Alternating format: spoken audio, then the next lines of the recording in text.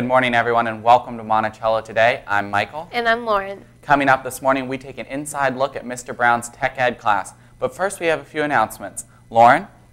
Student ID cards will be available in the Media Center starting tomorrow. If you had LifeTouch Studio take your yearbook pictures, then you will have an ID card. Still talking about LifeTouch in the studio, October 22nd will be a makeup picture day. This will be the last chance to have your underclass pictures taken. If you have any questions, either about the ID cards or picture makeup day, simply stop by Mr. Martin's classroom, which is located in G104. On a different topic, the volleyball team is having their annual Dig Pink match on Thursday, October 11th against Charlottesville. The team will be raising money during the week to support local families dealing with financial hardships associated with cancer treatments. During all lunches, the volleyball team will be selling tickets that will give the holder a chance to win a free dinner for two at the Melting Pot by hitting a target during the volleyball match on the 11th. Each ticket holder will get one chance per ticket to serve the volleyball into a target. Each ticket is $1 and 100% of the money will go to the families in the Charlottesville area. This event is open to all students and adults.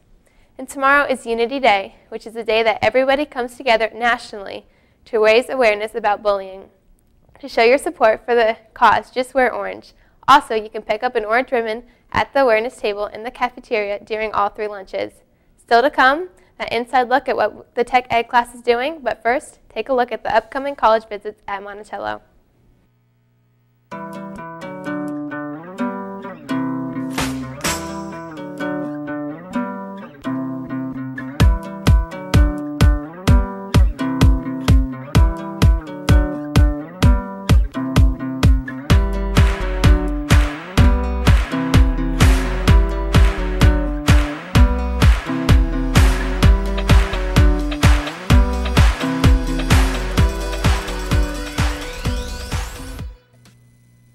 If any of those colleges interested you, simply stop by P105 to sign up and get the required pass.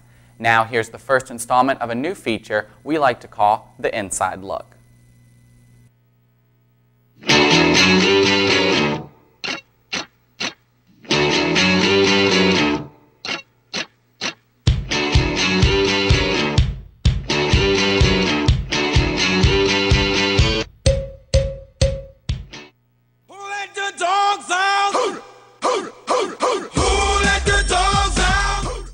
Mr. Brown, you and your students have a unique opportunity every year through a partnership with the SPCA. Why don't you tell us a little bit about that? Okay. It's called the HOWS Project, which HOWS, which stands for Houses of Wood and Straw. And essentially we have local businesses that donate materials. We provide the labor, and the students will build these dog houses for dogs in our community that don't have an outdoor house, that live outdoor during the winter.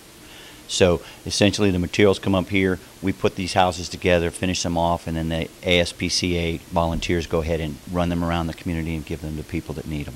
So what all does the building process entail? It comes as a kit you build from the ground up? No, we get sheets of plywood and 2x6s and a box of screws. And so the students have to lay out the dimensions. They're already predetermined, but they lay them out. They have to cut the wood, they have to assemble it, finish it off, caulk it so it doesn't leak, keeps the water and the rain out.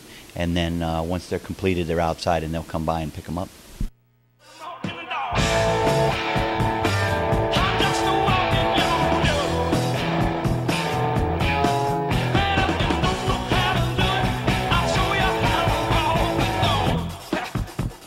Well, we've been doing some working on dog houses for SPCA, and we've been helping out with that. So that's what we've been doing for a couple weeks now, and we're about finished here, so I think we got maybe one left, and it's a really good experience to do here.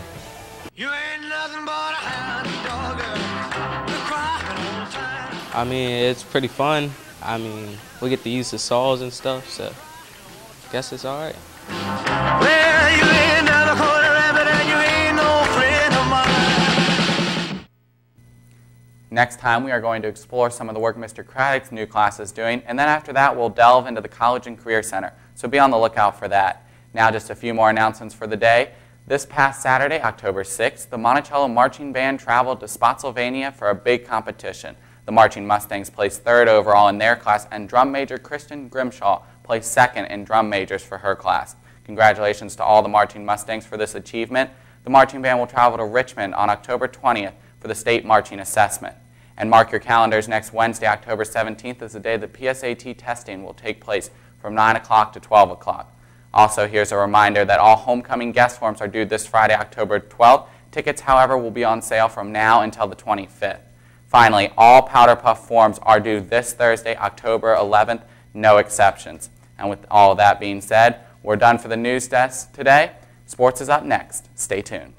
Everybody, let's get into it. Get stoked, get it started, get it started, get it started. Let's get it started. Let's get it started in here. Let's get it started. Let's get it started in here. Let's get it started.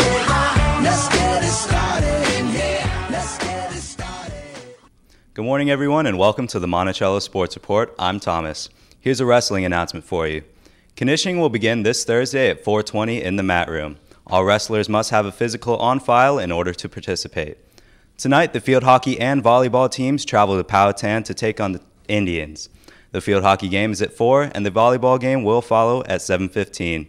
Tomorrow night, the cross-country teams host Powhatan in a 5 o'clock meet. And on Thursday of this week, the JV football team hosts Turner Ashby at 6, while the volleyball team welcomes CHS to the Monticello gym at 7:15.